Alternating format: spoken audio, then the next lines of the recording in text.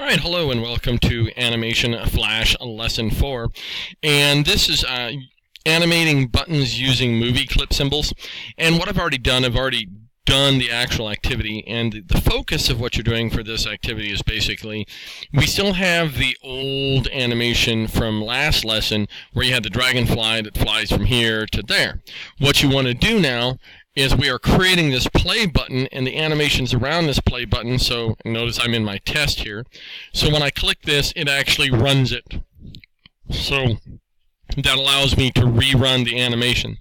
So let's go ahead and get us started. What I've done is I've pulled up the original dragonfly that we created last time, and I'm starting on the steps as indicated in Flash 8-24. I want to verify the dragonfly document is open, which I did. I want to insert. I want to do a new symbol. And I want to type play, because this is going to be my play symbol. Put in the name text box and make sure it's a button. Very good. And then I push OK. Now, then I have, remember when I'm working with buttons, I have up, over, down, and hit. I want to click the up frame on layer 1. There, so I want to make sure I'm on the up. And I'm going to type the word play. So here's my text, and I'm going to right here, and I type the word play, P-L-A-Y. Now, what goes on here is I want to change the properties of this. Now, the color is originally black. I've already changed it to my dragonfly wing color. It's going to be Verdana, right? And bold, right?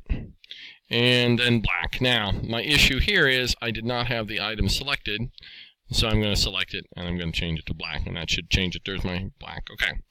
And I type the word play. Excellent. I click the selection tool right here, and drag the animated left wings movie clip symbol, so I'm in my library. Animated left wings movie clip symbol, and I'm going to drag that to the left of play. And then I'm going to drag the animated right wing movie symbol, and I'm going to drag that to the right of play. I'm going to click the selection tool, so I have that. Click the word play on the stage. Okay, so basically the front player, right side of the word player, show right. Click selection tool. Oh, okay. So now what I'm basically doing, is, according to 7, is I'm taking the dropper from here's my dropper, and I'm basically taking this and I'm moving it to this, right? Can I do that? No, because it's a bad person. So let's do it according. So on the tools menu, click the word play on the stage, click text, fill color box, and the properties, position, eyedropper pointer over and click OK. So I want to make sure to click this, and then I want to click this, and then I have play selected. And I want to do the text fill color block, which looks like I did this last time. Hold on just one little minute. So basically what happens is I make sure that play is selected. Then I make sure my properties window is selected. Then I hit this text fill right here, and it comes across as this eyedropper. What I want to do is I then want to take my eyedropper over the wings, and it should turn play to the same color as the wings itself, which is excellent. Now the same color, I want to insert a keyframe on the hit. So I want to do insert timeline, and I want to do keyframe. That's a keyframe on my hit. Select the rectangle tool on the tools panel, and I want to draw around it. So I want to draw a rectangle around my items. So I draw a rectangle around my items. So there we go. Click the selection tool, which is this. I'm going to click back to scene 1. Right. Then what I'm going to do is it says insert a new layer above the dragonfly layer, name it button. So I'm on my dragonfly layer. I want to insert. I want to do timeline layer, and I'm going to call this one button. B-U-T-T-O-N. Right.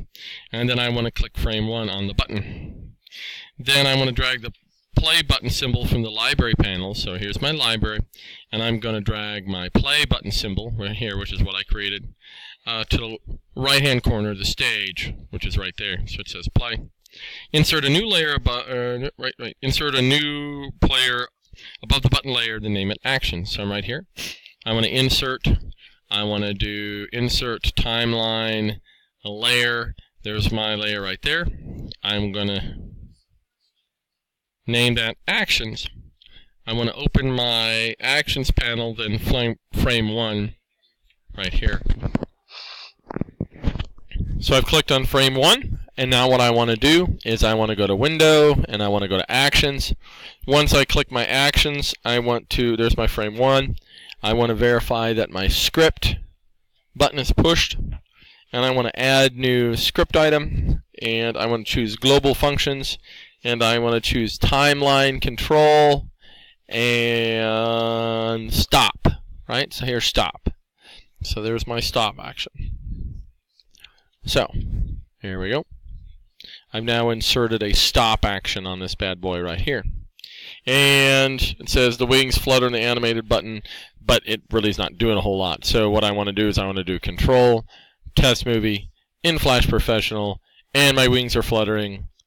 And it really doesn't do anything because the Stop action is associated with this button, right? So, after I do that, I want to close the selection tool and click the play button on the stage to select it. There's my play button on the stage to select it. Display the Actions panel. So I want to do my window, and I want to make sure my Actions panel is up. And I make sure my play button is selected. There's my play button. Now what I'm going to add on. So I'm going to add Global Functions, Movie Clip Control, and I'm going to choose On. So here's On right here. And that's going to be on release, and then I'm going to add and Global Functions, Timeline Control, Go To, and it's going to be frame 2. So basically what's going to happen is when I click this particular button, it's going to go to and play starting at frame 2. So there's that part. And now it says click frame 30 on the Actions layer. So frame 30 on the Actions layer, which is right here. And I want to click Insert Timeline Blank Keyframe.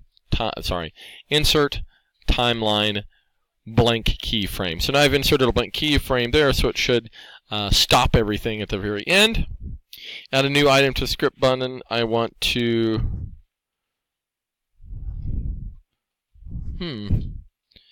click Add New Item to the Script button. So I want to add new item to script, and I want to choose Global Functions, and I want to choose Timeline Control, and I want to choose Stop. So I want to stop it. So I'm going to insert a blank keyframe and stop. Click Control, Test, in Flash Professional. So Control, Test Movie, in Flash Professional, and then I click this, and my bug goes there, and at the very end, there I am. I could click it again. Alright, well, this concludes Lesson 4, Animate Buttons Using Movie Clip Symbols of Chapter 8. If you have some questions for me, by all means let me know. Otherwise, we are going along swimmingly. Chapter 8 only has a few sections left. In fact, it only has... No, this was actually... We have one more lesson left in its edit in animation using the motion editor. Otherwise, we'll see you in Lesson 5 of Chapter 8. Thank you very much for your time. Ask your questions as you like.